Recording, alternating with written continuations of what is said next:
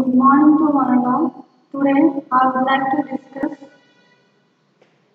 in sixth semester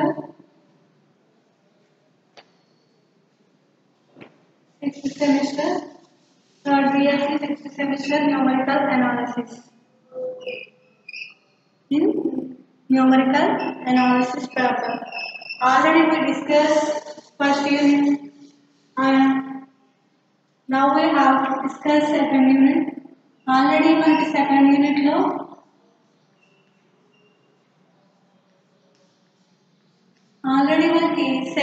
లో ఒక method అనేది కంప్లీట్ అయింది which is bisection method. So మీరు ఆ బైజెక్షన్ మెథడ్ క్లియర్గా అర్థమవుతే ఫర్దర్గా చేసే మెథడ్స్ అనేది ఈజీగా సాల్వ్ చేస్తారు. అంటే ఫార్ములా డిఫరెంట్ ఉండొచ్చు కానీ మనం తీసుకునే ఏబి వాల్యూస్ కానీ ఇంటర్వెల్ వాల్యూస్ కానీ కొంచెం అవి తెలిస్తే ఫర్దర్గా చేయడానికి ఈజీగా ఉంటుందండి. సో ఆ కాన్సెప్ట్ అంతా కొంచెం క్లియర్గా వినండి. నెక్స్ట్ ఈరోజు చెప్పుకునే క్లాస్లో మనం రెగ్యులర్ ఫాల్సీ మెథడ్ గురించి డిస్కస్ చేసుకుందాం. అసలు రెగ్యులర్ ఫాల్సీ మెథడ్ ఎందుకు చేయాలి మేడం, ఆల్రెడీ మనకి బైజెక్షన్ మెథడ్ ఉంది కదా అని మీరు అనుకోవచ్చు. ఆల్రెడీ మీకు బైజెక్షన్ మెథడ్ చెప్పేటప్పుడు చెప్పారండి, అదేంటంటే కొంచెం లెంతీ. అంటే చేస్తూ ఉంటే మనకి ఒక ఇటరేషన్ అనేది పాజిటివ్ ఇటరేషన్ వస్తుంది, అలాగే నెక్స్ట్ ఇటరేషన్ చేస్తే నెగిటివ్ ఇటరేషన్ అనేది వస్తుంది. అంటే మనకి పాజిటివ్ నెగిటివ్ చేయడం వల్ల అనేది ఇటరేషన్స్ అనేవి ఎక్కువ వచ్చేస్తూ ఉంటాయి. అలాగే అలా ఎక్కువ వచ్చేయడం వల్ల లెంతీ అయిపోతుంది ప్రాబ్లం. మనం అంత త్వరగా టైం టేకింగ్ ఎక్కువైపోతుంది అనమాట. సో దానివల్ల కొంచెం అది డ్రాబ్యాక్ కింద మనం బైజెక్షన్ మెథడ్కి చెప్పుకోవచ్చు. అలాగే compare to regular falsi method చూస్తే మనం ఇది వెరీ సింపుల్ ప్రొసీజర్ అండి. ఓన్లీ వన్ ఫార్ములా ఉంటుంది. ఆ ఫార్ములాలో మనం పెట్టుకున్నప్పుడు సో వాల్యూస్ అనేది కొంచెం అంటే టైం టేకింగ్ కాకుండా కొంచెం షార్ట్ టైంలో మనకి ఎగ్జాక్ట్ వాల్యూస్ అనేది ఎగ్జాక్ట్ రూట్ అనేది ప్రొడ్యూస్ చేస్తుంది అనమాట. ఇది అంటే ఇది ఎప్పటి నుంచో పూర్వకాలం నుంచే ఈ మెథడ్ని యూజ్ చేస్తున్నారు. స్టిల్ ఇప్పుడు కూడా ఈ మెథడ్ని యూజ్ చేయడం జరుగుతుంది అనమాట. సో అసలు ఈ రెగ్యులర్ ఫాల్సీ మెథడ్ అంటే ఏంటంటే, రెగ్యులర్ ఫాల్సీ మెథడ్ని ఇంకొక విధంగా మనం చెప్పుకోవచ్చు. అదేంటంటే ఫాల్సీ పొజిషన్ మెథడ్. ఏంటండి అది?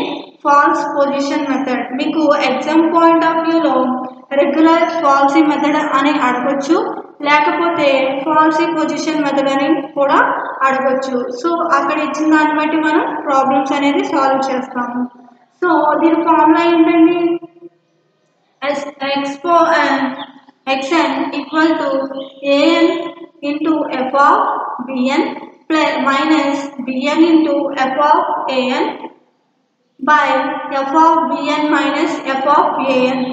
అంటే మీకు ఒక డౌట్ రావచ్చు, మేడం ఏంటి an bn f of bn f of an? మీరు ఆ ఫార్ములాని అబ్జర్వ్ చేస్తే కామన్గా ఉన్న పాయింట్ ఏంటండి? కామన్గా ఉన్న పాయింట్స్ an bn. మరి what is that an bn? an bn is nothing but of root values. అంటే మీకు ఆల్రెడీ బైజెక్షన్ మెథడ్లో చెప్పడం జరిగింది. అంటే ఎలా ఇస్తారు క్వశ్చన్? సమ్ ఫంక్షన్ అంటే f of x equal to some ఏదో function x³ minus x minus 1. So అలా ఇచ్చినప్పుడు మనం దాన్ని సాల్వ్ చేయడానికి ఎటువంటి కండిషన్ అంటే పాయింట్స్ ఎవరు, లేకపోతే ఎక్స్ వాల్యూని వై వాల్యూ ఎక్స్ వాల్యూస్ ఏమి ఇవ్వరండి. ఏమి ఇవ్వనప్పుడు మనం ఎలా చేస్తామని చెప్పాను? త్రూ ఇంటర్మీడియట్ వాల్యూ థియరం ద్వారా. అంటే ఆ యొక్క ఇచ్చిన ఫంక్షన్ అనేది టూ వాల్యూస్కి బిట్వీన్గా ఉంటుంది అని చెప్పడానికి ఏ థియరం యూజ్ చేస్తాం? ఇంటర్మీడియట్ వాల్యూ థియరం యూజ్ చేస్తాం. సో అదే ప్యాటర్న్ ద్వారా ఈ యొక్క ప్రాబ్లమ్స్ అనేది సాల్వ్ చేయడం జరిగింది. ఏది? బైజెక్షన్ మెథడ్ కానీ రెగ్యులర్ ఫాల్సీ మెథడ్ కానీ బుల్లర్స్ మెథడ్ కానీ ఫర్దర్గా చెప్పుకునే ఏ మెథడ్ అయినా త్రూ ఏబి ఇంటర్వెల్స్ ద్వారానే మనం సాల్వ్ చేస్తాం. అది గుర్తుంచుకోవాల్సిన ఇంపార్టెంట్ నోట్. క్లియర్గా ఇక్కడ చూసినట్లయితే సో మనం ఇప్పుడు వీటిని ఎలా ఫైండ్ అవుట్ చేస్తాం? సమ్ ఎక్స్ వాల్యూస్ తీసుకుంటాం 0, 1, 2 అప్ టు సో ఆన్. అంటే మనకి ఏం రావాలి? ఒక పాజిటివ్ టర్మ్ రావాలి as well as negative term రావాలి. ఎప్పుడు f ఆఫ్ x అనే ఫంక్షన్లో ఈ వాల్యూస్ సబ్స్టిట్యూట్ చేసినప్పుడు. ఫర్ ఎగ్జాంపుల్ నాకు x దగ్గర f ఆఫ్ x1 దగ్గర సమ్ నెగిటివ్ వాల్యూ వచ్చింది. నెక్స్ట్ f ఆఫ్ x2 తీసుకుంటే నాకు సమ్ పాజిటివ్ వాల్యూ వచ్చింది. సో నేను రూట్ వాల్యూస్ ఎలా తీసుకుంటానంటే ఇంటర్వెల్స్ 1 and 2 కింద తీసుకుంటాను. ఆల్రెడీ మీకు ఎక్స్ప్లెయిన్ చేశానండి, మళ్ళీ క్లియర్గా ఎక్స్ప్లెయిన్ చేస్తున్నాను, సరే కొంచెం జాగ్రత్తగా వినండి. అంటే మనకి ఇప్పుడు అంటే వాల్యూస్ ఎలా ఉంటాయి? ఫంక్షన్ అనేది 1 less than or equal to f of x less than or equal to 2. అంటే ఈ ఫంక్షన్ అనేది 1కి 2కి మధ్యలో రూట్ వాల్యూ అనేది ఉంటుంది. అంటే ఈ ఈక్వేషన్కి ఈ రూట్ వాల్యూ అనేది అంటే ఇక్కడ అనేది కరెక్ట్ వాల్యూ అనేది ప్రొడ్యూస్ చేస్తుంది అనమాట. అంటే ఈ రెండింటి మధ్య మనకు వచ్చే రూట్ వాల్యూ అనేది ఉంటుంది అని గుర్తుపెట్టుకోవాలి.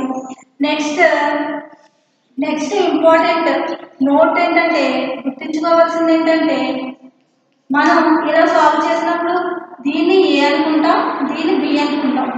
ఏబిని పెట్టుకుని ఫార్ములాలో అప్లై చేస్తాం. అప్లై చేసిన తర్వాత నెక్స్ట్ ఇటరేషన్కి వెళ్ళాలంటే ఇచ్చిన ఫంక్షన్ అనేది గ్రేటర్ దాన్ 0 ఉందా, లేకపోతే ఇచ్చిన ఫంక్షన్ అనేది లెస్ దాన్ 0 కింద ఉందో చూసుకోవాలి. ఈ రెండు అనేది మోస్ట్ ఇంపార్టెంట్.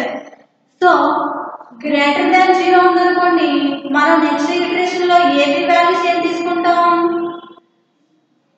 ఏని అలాగే వాల్యూని ఎక్స్ వాల్యూని తీసుకుంటాం. ఏ ఎక్స్ వాల్యూని తీసుకుంటాం. నెక్స్ట్ ఒకవేళ ఆ ఎఫ్ ఆఫ్ ఎక్స్ అనేది లెస్ దాన్ 0 కింద ఉంటే ఎక్స్ పాయింట్ అలాగే బి పాయింట్ని తీసుకుంటాం. సో దీన్ని చూసుకున్నట్లయితే ఏ less than x less than B అంటే ఇంటర్వెల్స్ మధ్యలో మనం తీసుకుంటాం. అంటే ఫర్ ఎగ్జాంపుల్ ఇక్కడ -1 వచ్చిందనుకోండి, -1 లెస్ దాన్ వచ్చిందనుకోండి, నెక్స్ట్ ఇటరేషన్లో మనం ఏని ఎక్స్ కింద బిని బి కింద తీసుకుంటాం. ఇక్కడ సమ్ పాజిటివ్ అంటే 1 గ్రేటర్ దాన్ 0 వచ్చిందనుకోండి, ఏని ఎక్స్ని ఏబి వాల్యూస్ కింద కన్సిడర్ చేసుకుని ప్రాబ్లమ్స్ అనేది చేసుకోవడం జరుగుతుంది. సో ఇది ఫార్ములా గురించి. Next when we compare bisection method as well as regular fallacy method ని కంపేర్ చేస్తే దానికన్నా ఈ రెగ్యులర్ fallacy method అనేది very easy as well as low time అంటే తక్కువ టైం తీసుకుంటుంది, మంచి ఎగ్జాక్ట్ వాల్యూస్ అనేది ప్రొడ్యూస్ చేస్తుంది అనమాట. సో బైసెక్షన్ మెథడ్ చూస్తే మనం ఏం ఫైండ్ అవుట్ చేస్తాం? ఏకి బికి మధ్య ఉన్న యావరేజెస్ని ఫైండ్ అవుట్ చేస్తాం. సో దీన్ని ఎలా ఫైండ్ అవుట్ చేస్తామంటే బై త్రూయింగ్ కాస్ ఎలిమినేషన్. అంటే మీరు మ్యాట్రిసెస్లో చూసుంటారు. సో మ్యాట్రిసెస్లో కాస్ ఎలిమినేషన్ అనే ఆ యొక్క థీరం ద్వారా ఈ ఫార్ములా అనేది రావడం జరిగింది. బైసెక్షన్ మెథడ్లో ఏంటంటే మనకి ప్రాబ్లమ్స్ ఇంపార్టెంటే, అలాగే బైసెక్షన్ మెథడ్ ప్రొసీజర్ కూడా ఇంపార్టెంటేనండి. కానీ రెగ్యులర్ fallacy మెథడ్లో మనకి ఎగ్జామ్ పాయింట్ ఆఫ్ వ్యూలో మనకి దీని యొక్క మెథడ్ అనేది అడగరండి. ఓన్లీ ప్రాబ్లమ్స్ అనేది మనం బ్రీఫ్గా నేర్చుకుంటే సరిపోతుంది. సో ఇప్పుడు ప్రాబ్లమ్స్ ఎలా చేయాలో చూసుకుందాం. ఫస్ట్ ప్రాబ్లం చూద్దాం. సో ప్రాబ్లం ఎలా ఉంటుందంటే regular fallacy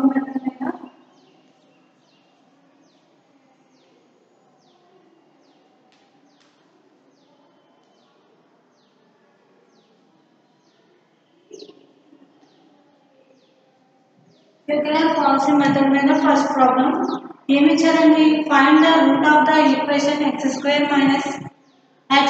- 2 = 0 in the range 1 less than x less than 3 using regular Gaussian method.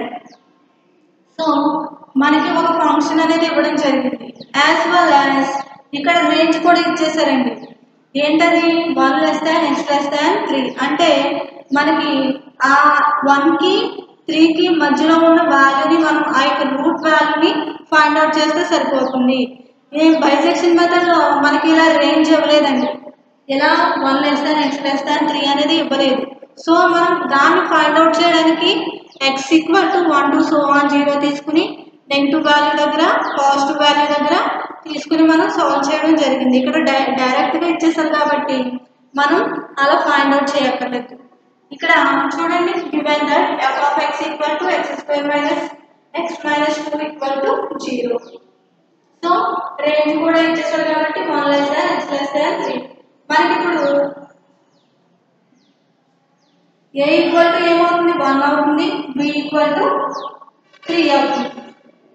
So దీని నుంచి మనం ఇంకా ఇటరేషన్ స్టార్ట్ చేద్దాం. ఇటరేషన్ ఏంటంటే the real route lies between 1 and 3. ఏంటంటే the real route lies between 1 and 3 అంటే ఇచ్చిన రేంజ్ అప్పర్ లోవర్ తీసుకుంటే మనకి ఏ ఎంత అవుతుంది 1 అవుతుంది, బి ఏమవుతుంది 3 అవుతుంది అనమాట. సో మనకి ఫార్ములా ఏంటి? Formula xn equal to a1 an f of bn minus bn f of an by f of bn minus f of a అనేది మనకి ఫార్ములా. సో మనకి ఫార్ములా తెలుసు. n ప్లేస్ లో మనం ఫస్ట్ ఇటరేషన్ కాబట్టి put n equal to 1 కింద రాయండి. So n equal to 1 పెడితే మనకి a1 వాల్యూ ఎంత అవుతుంది 1 అవుతుంది, a2 b1 వాల్యూ ఎంత అవుతుంది 3 అవుతుంది అనమాట. సో ఆ 2 కదా మనం తీసుకుంటాం. సో ఆ 2 వాల్యూస్ ఏ వాల్యూ బి వాల్యూ తీసుకున్న తర్వాత సో వచ్చిన మనకి ఏబి వాల్యూని ఎఫ్ ఆఫ్ ఏ అంటే తెలియదు కాబట్టి ఎఫ్ ఆఫ్ బి అంటే తెలియదు కాబట్టి ఏ వాల్యూని ఫంక్షన్లో పెట్టండి. అంటే మనకి ఏమవుతుంది 1 పెడితే 1 స్క్వేర్ మైనస్ 1 మైనస్ 2 అంటే మనకి 1 పాజిటివ్ 1 మైనస్ 1 క్యాన్సిల్ అయిపోయి మనకి -2 అనేది వస్తుంది. Next F of 2 F of B కూడా బి వాల్యూ ఎంత వచ్చింది మనకి 3 వచ్చింది. 3ని ఇచ్చిన ఫంక్షన్లో పెడితే మనకి ఎంత వస్తుందంటే వాల్యూ 4 అనేది వస్తుంది అనమాట.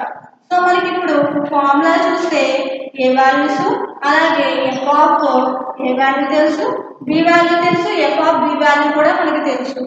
సో ఫార్ములాలో పెట్టుకుంటే a1 f of b1 minus b1 f of a1 by f of b1 minus f of a1 అంటే ఈక్వల్ టు మనకి ఏ వాల్యూ ఎంత వచ్చిందంటే 1 వచ్చింది, f of b వాల్యూ ఎంత వచ్చింది -2 అనేది వచ్చింది.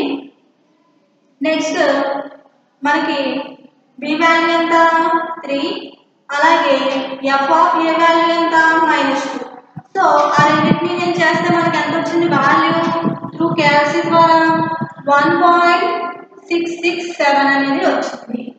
సో మనం నెక్స్ట్ ఇటరేషన్ చేయడానికి ఎఫ్ ఆఫ్ x1 వాల్యూ తెలియదు కాబట్టి వచ్చిన ఆ యొక్క వాల్యూని నేను ఫంక్షన్లో పెట్టాను. అంటే ఇచ్చిన ఫంక్షన్లో సబ్స్టిట్యూట్ చేస్తే నాకు ఎంత వచ్చింది 1 662 1 667 -2 ఈక్వల్ టు దీని అంతటిని క్యాల్సిలో ఫిక్స్ చేసుకుని మనం సాల్వ్ చేస్తే -0.888 అనేది వచ్చింది. Which is less than 0 are greater than 0.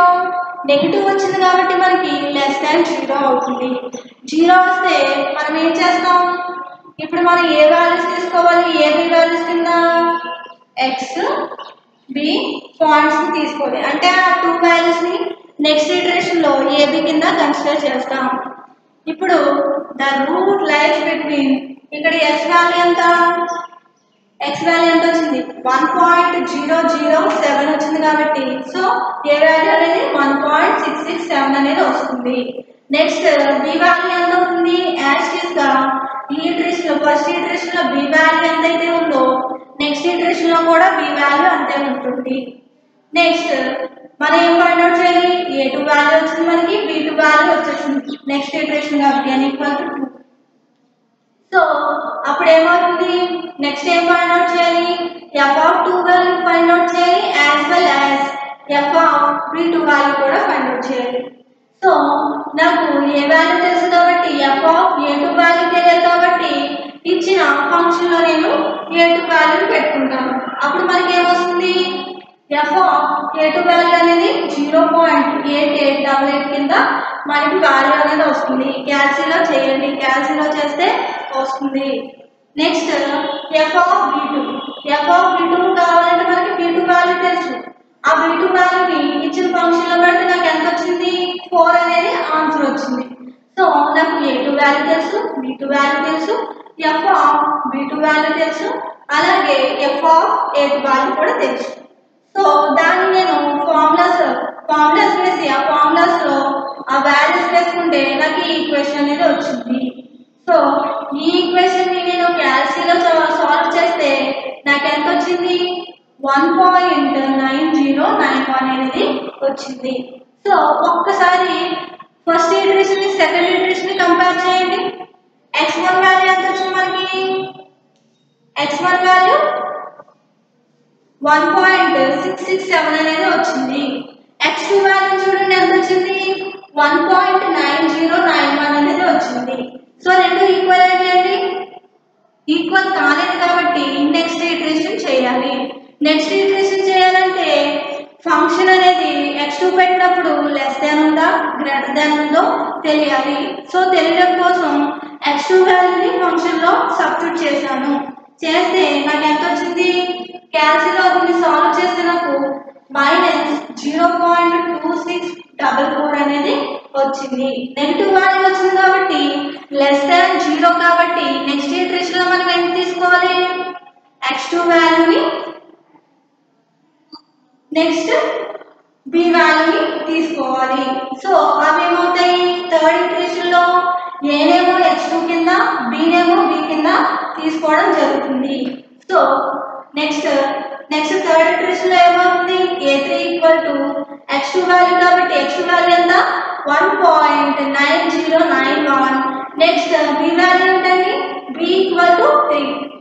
So మనం ఈ a3 వాల్యూని ఫంక్షన్ లో పెట్టుకుంటే ఇచ్చిన ఫంక్షన్ లో పెట్టుకుంటే మనకి ఏ వాల్యూ వస్తుందంటే సమ్ నెగటివ్ అంటే -0.2644.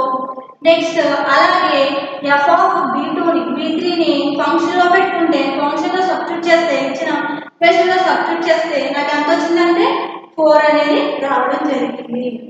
సో అప్పుడు మనం a3 వాల్యూ తెలుసు, b3 వాల్యూ తెలుసు, f(a3) తెలుసు, అలాగే నాకు f(b3) కూడా తెలుసండి. సో వీటిని నేను ఫార్ములాలో వేసుకుని సాల్వ్ చేస్తే నాకు x3 వాల్యూ ఎంత వచ్చింది?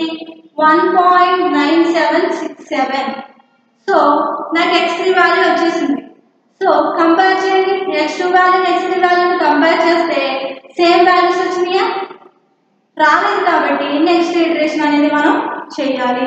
ఇటరేషన్ చేయాలంటే మనం ఏం చేయాలి?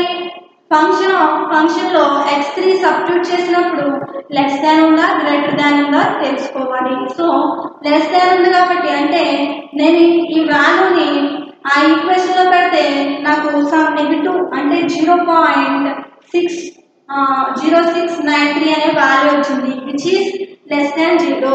సో నెక్స్ట్ ఇటరేషన్ లో నేను ఏబి వాల్యూస్ నేను తీసుకోవాలి? x3 వాల్యూ అలాగే b వాల్యూని తీసుకోవాలి. సో అందుకోసం x3 వాల్యూ ఎంత? నాకు 1.9767 అండ్ b వాల్యూ ఎంత వచ్చిందండి? b వాల్యూ అనేది 3 కాబట్టి 3 వేసుకున్నాను. నెక్స్ట్ ఇక్కడ 1.9767 ని a4 కింద తీసుకుంటాను. నెక్స్ట్ b నేమో 4 కింద తీసుకుంటాను. a4 ని ఇచ్చిన ఈక్వేషన్ లో అంటే క్వశ్చన్ లో ఇచ్చిన ఈక్వేషన్ లో పెట్టుకుంటే నాకు ఎంత వచ్చింది? -0.06993 అనేది వచ్చింది. నెక్స్ట్ b4 ని ఇచ్చిన ఈక్వేషన్ లో పెట్టుకుంటే f(b4) = 4 అనేది వాల్యూ వస్తుంది. నెక్స్ట్ ఈ 4 వాల్యూస్ తెలుసు కాబట్టి a4 వాల్యూ, b4 వాల్యూ, అలాగే F of b4 value F of a4 value తెలుసు కాబట్టి రెగ్యులర్ పాలసీ ఫార్ములాలో సబ్స్టిట్యూట్ చేస్తాము. సబ్స్టిట్యూట్ చేస్తే నాకు ఎంత వస్తుంది? x4 అనేది 1.9491 అనేది వస్తుంది. వచ్చిన తర్వాత రెండింటిని మళ్ళీ కంపేర్ చేయండి. x3ని x4ని కంపేర్ చేస్తే నాకు సేమ్ రాలేదంటే in the sense next iteration వస్తుంది. నెక్స్ట్ ఇటరేషన్ చేయాలంటే నేను ఏం చేయాలి? ఏ వాల్యూ తెలియాలి, బి వాల్యూ తెలియాలి. సో దానికోసం ఎఫ్ ఆఫ్ x4ని ఒకసారి టెస్ట్ చేస్తాను. పాజిటివ్ వచ్చిందా, నెగిటివ్ వచ్చిందా. సో దాని ఈ x4 వాల్యూని ఇచ్చిన ఈక్వేషన్లో సబ్స్టిట్యూట్ చేస్తే నాకు -0.0176 అనేది వాల్యూ వచ్చింది. వచ్చిన తర్వాత విచ్ ఈస్ లెస్ దాన్ 0 కాబట్టి నెక్స్ట్ ఇటరేషన్ లో మనకి ఏమవుతుంది? ఏ వాల్యూస్ ని బి వాల్యూస్ ని ఏం తీసుకోవాలి? x4ని అలాగే బి వాల్యూని తీసుకోవాలి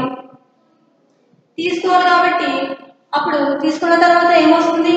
a5 వాల్యూ అనేది ఏమవుతుంది? ఇక్కడ x4 వాల్యూ కదా అవుతుంది 1.9491 అనేది ఆన్సర్ వస్తుంది. నెక్స్ట్ b4 వాల్యూ ఏమొస్తుంది? బి వాల్యూ 4, ఇక్కడ బి వాల్యూ 4 కాబట్టి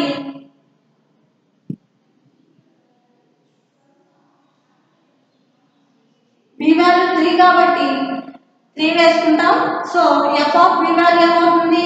4 అనేది అవుతుంది. ఎఫ్ ఆఫ్ b5 వాల్యూ 4 అవుతుంది. ఎఫ్ ఆఫ్ a5 వాల్యూ ఎంత అవుతుంది? 0.0176 అనేది మనకి ఆన్సర్ అనేది వస్తుంది. సో దీన్ని మనం ఫార్ములాలో రెగ్యులర్ పాలసీ మెథడ్లో మనం సబ్స్టిట్యూట్ చేస్తే ఏమొస్తుంది? x5 = 1.9985 అనేది ఆన్సర్ వస్తుంది. క్యాల్సిలో చేయండి, వస్తుంది కన్ఫామ్గా. నెక్స్ట్ కంపేర్ చేయండి. దేన్ని కంపేర్ చేయాలి? x4ని అలాగే x5ని కంపేర్ చేయండి. కంపేర్ చేస్తే నాకు 1.9491 వచ్చింది. ఇక్కడ చూస్తే 1.9985 అనేది వచ్చింది. సో ఈ రెండు ఈక్వల్గా లేదంటే in the sense next iteration చేయాలి. నెక్స్ట్ ఇటరేషన్ చేయాలంటే ఏబి వాల్యూస్ తెలియాలి. ఏబి వాల్యూస్ తెలియాలంటే ఎఫ్ ఆఫ్ x5 అనేది లెస్ దానా గ్రేటర్ దానా తెలియాలి. దానికోసం x5 వాల్యూని ఇచ్చిన ఈక్వేషన్లో సబ్స్టిట్యూట్ చేస్తాను. సబ్స్టిట్యూట్ చేస్తే నాకు ఎంత వస్తుంది? -0.0045 అనేది వాల్యూ వస్తుంది. వాల్యూ వచ్చిన తర్వాత ఇదేంటి? లెస్ దాన్ 0 కాబట్టి నాకు ఇటరేషన్ 6లో ఏమవుతుంది? ఏబి వాల్యూస్ x5 అలాగే బిని తీసుకుంటాను ఏ బి వాల్యూస్ కింద. సో x5 ఏమవుతుంది? 6th ఇటరేషన్లో ఏ వాల్యూ అవుతుంది? సో దాన్ని 1.9985 a6 అవుతుంది.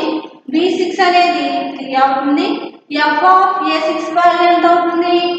1.9985 అనేది అవుతుంది. ఎప్పుడు a6 అనేది ఇచ్చిన ఈక్వేషన్లో క్వశ్చన్లో ఇచ్చిన ఈక్వేషన్లో సబ్స్టిట్యూట్ చేస్తే నాకు 1.9985 అనేది వస్తుంది. అలాగే బి వాల్యూ కూడా ఇచ్చిన ఈక్వేషన్లో సబ్స్టిట్యూట్ చేస్తే నాకు 4 వస్తుంది. సో నెక్స్ట్ నాకు అన్ని వాల్యూస్ తెలుసు. a6 value, b6 value, F of a6 value, F of b6 values తెలుసు కాబట్టి సో నేను రెగ్యులర్ పాలసీ మెథడ్లో సబ్స్టిట్యూట్ చేస్తాను. సబ్స్టిట్యూట్ చేస్తే నాకు ఎంత వస్తుంది? x6 = 1.9999 అనేది వస్తుంది. అంటే 3 9s. సో కంపేర్ చేయండి. ఇటరేషన్ 6ని x5 వాల్యూ ఎంత వచ్చింది? 1.9985 వచ్చింది. x6 వాల్యూ ఎంత వచ్చింది? 1.999 అంటే 3 9s అనేది వచ్చింది. కంపేర్ చేస్తే ఈ రెండు ఈక్వల్గా కాలేదు. సో నెక్స్ట్ ఇటరేషన్ చేయాలి. నెక్స్ట్ ఇటరేషన్ చేయాలంటే ఏబి వాల్యూ తెలియాలి. ఏబి వాల్యూ తెలియాలంటే మనకి 6th iteration పాజిటివా నెగిటివా in the sense F of x6 అనేది పాజిటివ్ వచ్చిందా నెగిటివ్ వచ్చిందా తెలియాలి కాబట్టి సో వచ్చిన x6ని ఈక్వేషన్లో సబ్స్టిట్యూట్ చేస్తాను. సబ్స్టిట్యూట్ చేస్తే నాకు ఎంత వచ్చింది? -0.003 కింద వచ్చింది. వచ్చిన తర్వాత which is less than 0. Less than 0 కాబట్టి మనకి నెక్స్ట్ ఇటరేషన్ లో ఏబి వాల్యూస్ ఏమవుతాయి? x6 ని a కింద అలాగే bని b కింద తీసుకుంటాము. అప్పుడు ఏమవుతుంది? The route lies between 1.999 and b అంటే a7 అనేది 1.999 కింద అలాగే b7 అనేది ఏమవుతుంది? 3 అవుతుంది. సో f ఆఫ్ a7 ఏమవుతుంది అంటే a7 వాల్యూని ఇచ్చిన ఈక్వేషన్ లో పెడితే నాకు ఎంత వస్తుంది? -0.003 అనేది వాల్యూ వస్తుంది. నెక్స్ట్ f ఆఫ్ b7 ఎంత వస్తుంది వాల్యూ? ఇచ్చిన ఈక్వేషన్ లో పెట్టుకుంటే 4 అనేది వస్తుంది. సో ఈ 4 వాల్యూస్ ని రెగ్యులర్ పాలసీ మెథడ్ ఆ ఫార్ములాలో సబ్స్టిట్యూట్ చేస్తే నాకు ఎంత వస్తుంది? టోటల్ వాల్యూ x7 = 1.999 అనేది వస్తుంది. While comparing iteration 6 as well as iteration 7 we get same values అంటే x6 x7 అంటే ఇటరేషన్ 6 ఇటరేషన్ 7 అనేది ఈక్వల్ వచ్చేసినాయి మనకి కాబట్టి సో ఇక్కడ ఇటరేషన్ అనేది క్లోజ్ అయిపోతుంది. మనకి రూట్ వాల్యూ అనేది దొరికింది. ఎక్కడ? x6 = x7 = 1.999 is the real root between 1 కి 3 కి మధ్యలో మనకి 1.99 అనేది రియల్ రూట్ వాల్యూ. సో ఇలా మనం ఏదైనా ప్రాబ్లం రెగ్యులర్ పాలసీ మెథడ్లో చేయమంటే ఇలా చేస్తాం.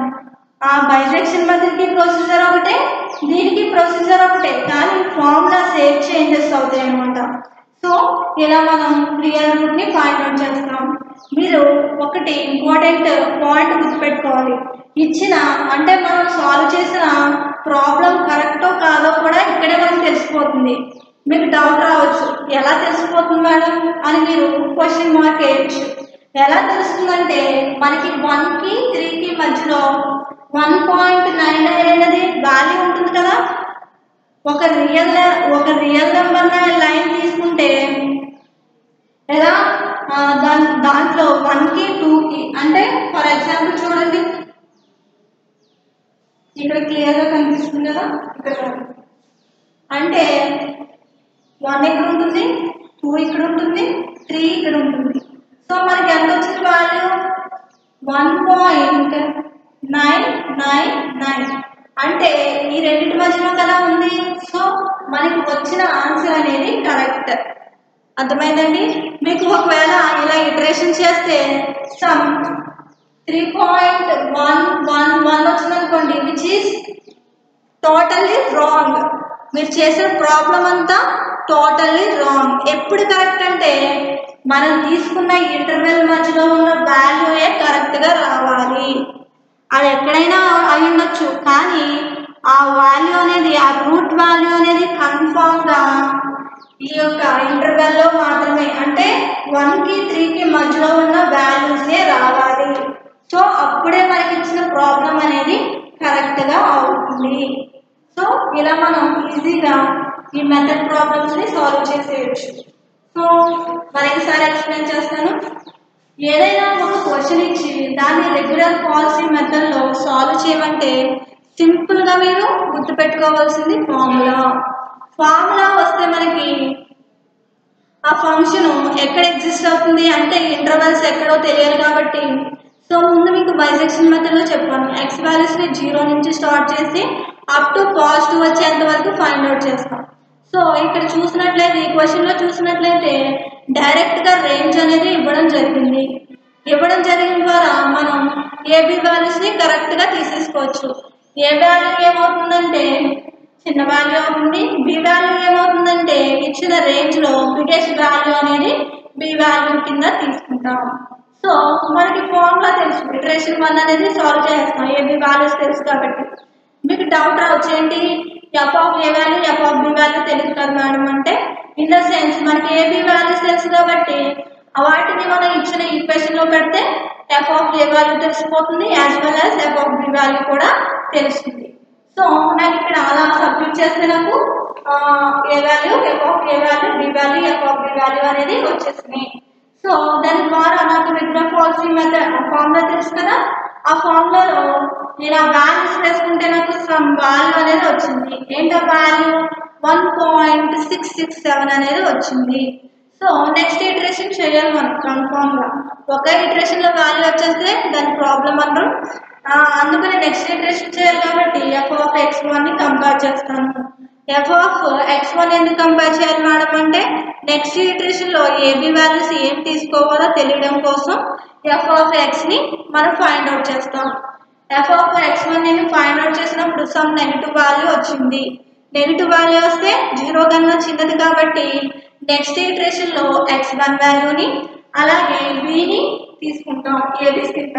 సో దానికోసం the route lies between 1.667 and 3 అంటే ఏ వాల్యూ x1 అవుతుంది, బి వాల్యూ బి వాల్యూ అవుతుంది.